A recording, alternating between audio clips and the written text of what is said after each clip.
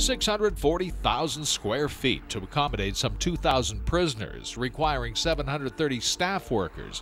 The Edmonton Remand Centre is scheduled to open next spring.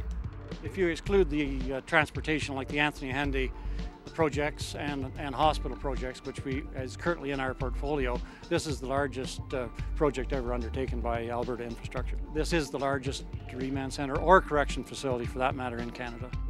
Development and construction costs are projected to be just under $600 million, using a system of building while designing the facility simultaneously.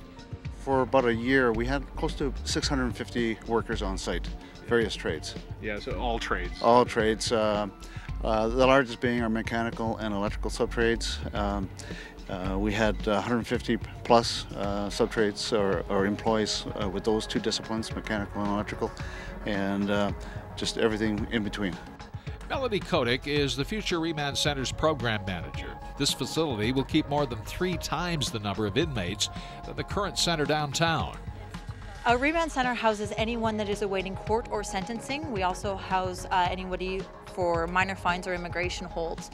When we talk about the different levels of corrections, anybody that is serving less than 2 years goes in a provincial facility versus anybody serving more than 2 years is in a federal facility. Our average stay is probably about 17 days. So when they are here for their sentencing until the judge gives them their sentence, then we ship them out. So it is very temporary, although we do have people that can be here up to 3 years.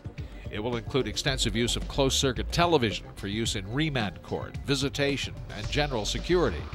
Those include video visitation, which is like using Skype or FaceTime to visit with inmates.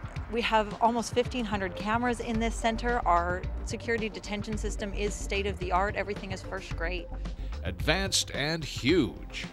It's just under 60,000 square meters of space. There's 9 main buildings on site. There are 5 general population pods. Each of them has 288 beds. There is 1 healthcare pod, there's 1 segregation pod, and there's a central administration building, and there's a utilities building. We've got 2,600 piles that are supporting the structure here. We've got 8 kilometers of gray beams that have gone down. So, yeah, when you look at stuff like that, yes, this was large, and that's why it took 5 years to complete. $570 million is our budget, and we're tight, but we're close on that. It is pretty unique. It's very state-of-the-art. Compared to other facilities, I like to think we're on the cutting edge. Completion is expected in fall of this year. Tim Dancy, Shaw TV, Capital Region.